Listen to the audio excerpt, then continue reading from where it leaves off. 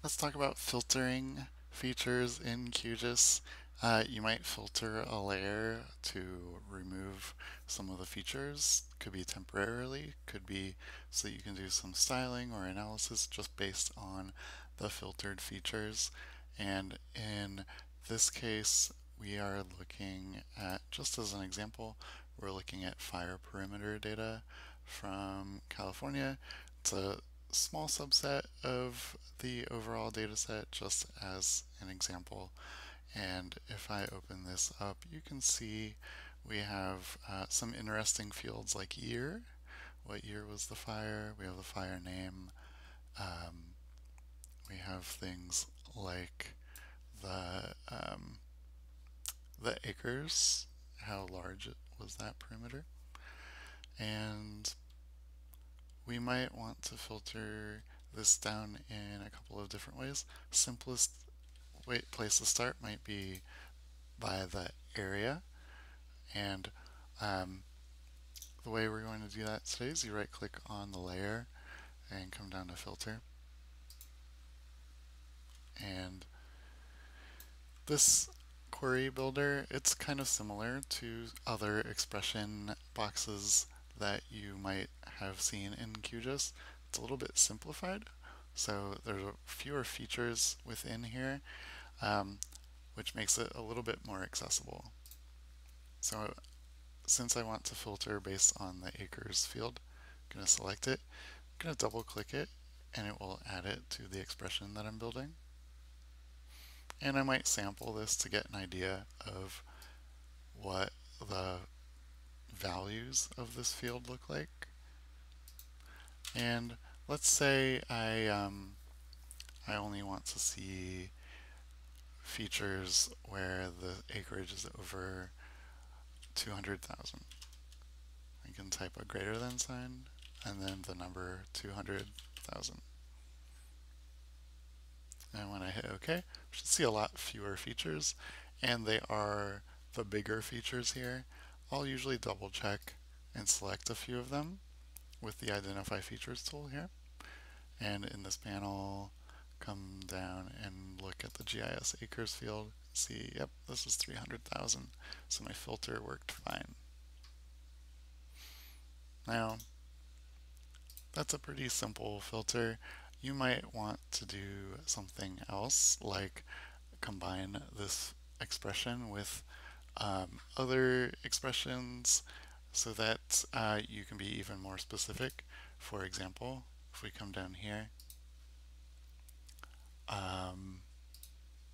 actually, let's loosen up the filter a little bit. Make it 100,000 because I want some more features here. I want to look at, say, the unit ID, which stands for LA County here, LAC. I just want fire perimeters over 100,000 acres in LA County. Can do that with one filter expression, and I'm going to keep this open so that I can see it. The way you combine expressions, if you want to be more restrictive, you want both of the expressions to count, you can say the word and unit ID. I can double click on that. It's equal to, and I can actually select all of them, maybe filter it down to the one that I'm interested in, and I can double click this and it adds it to the expression. So now QGIS is going to say every feature that it keeps on the map in the GIS acres column has to be over 100,000, and also in addition to that, the unit ID column needs to be equal to LAC exactly. And when I do that, you see that very much restricted what's on the map as expected. There's just looks like there's just this one.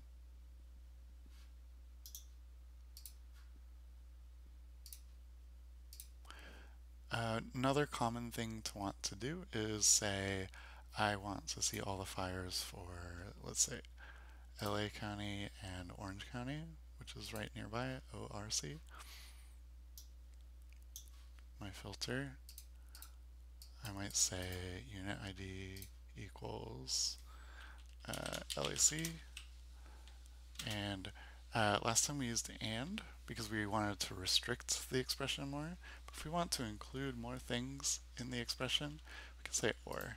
So either of these things can be true. Either the unit ID is LAC or the unit ID is ORC. And when I filter this, we should see, yep, all of the features are around LA County or Orange County. So that's the difference between and or. And is going to be make things more specific, or is going to open you up to more more features to be included. And this can get pretty long when you're matching with specific text in a field. And for that reason, you might want to use in or not in. And the way this works is you say the field name in, and then in parentheses, a comma separated list of allowable values.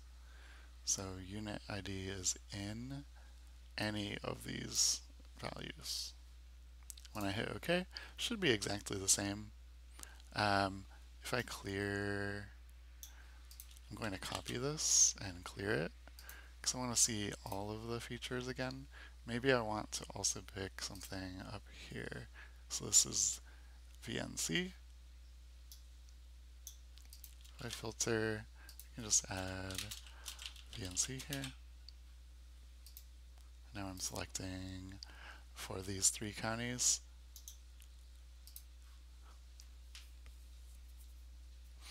And the difference between in and not in probably makes sense. Not in is going to do the inverse.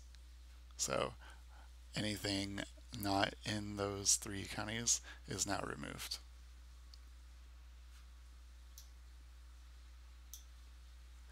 Looking back at these operators, the 6 over here are direct comparisons between the value in the attribute table and the values that you're providing. So equals, less than, greater than, less than or equal, greater than or equal.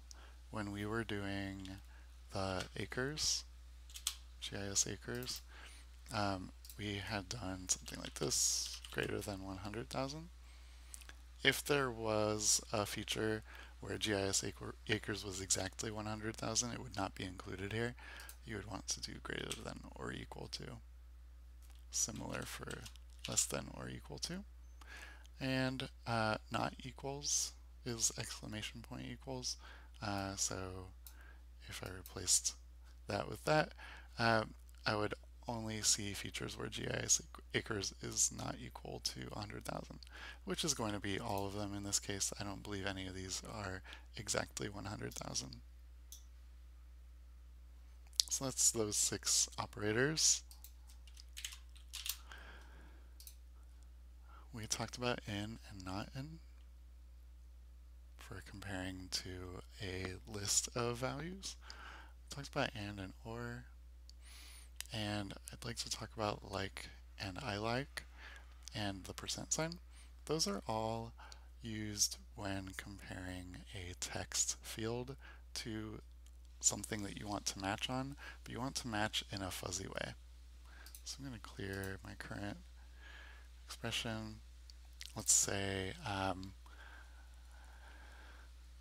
the field that I think this might make sense for is the fire name, or potentially the comments.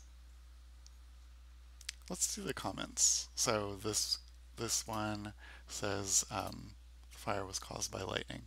Maybe we could search the comments for any mention of lightning. I don't know how common that is in this data set, but we could check pretty quickly. Using a filter, we could say not that.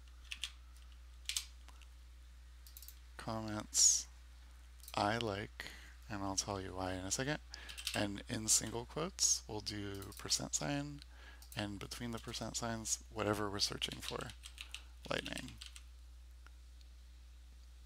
So the field that we're comparing to, I like is the operator, and then in single quotes, your search text with percent signs on either side. And when I hit OK, there are a few, not too many. If I click that, you'll see late detection due to smoke from lightning fires.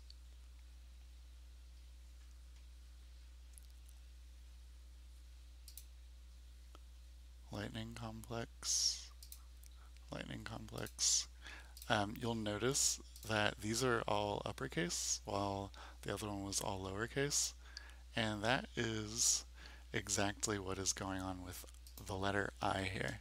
If I remove the letter I, it's no longer going to match the capitalized.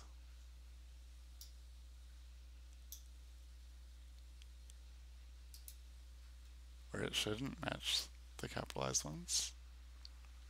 And it is. Okay, that's a surprise to me. So the reason that there are two of these, I like and like, I like should ignore capitalization. Sure seems like it's not, though. Let's put some capitalization in there and see if it changes the filter. It doesn't. It looks like might be broken, so never mind. For consistency's sake, I would stick with I like if you're comparing to comparing the text and you don't care about capitalization. If you do care about capitalization, then stick with like, although it seems a little bit broken. And the percent sign, which we're using here, is really, it's a wild card. It matches any text. So this is saying the way we have it written right now, lightning just has to be anywhere in the field. If I removed that first percent sign, it would mean that the text comments needs to start with lightning, but can be followed by anything else. If I didn't have the percent sign at the end, that means the text has to end with lightning. There are reasons why you might want that, but if you're just doing a search through some comments, using a percent sign on both sides is totally fine. You can also you can have as many of these as you want. It doesn't have to be just those two, but it gets pretty complicated. I would usually stick with those two around, around the thing that you're searching for.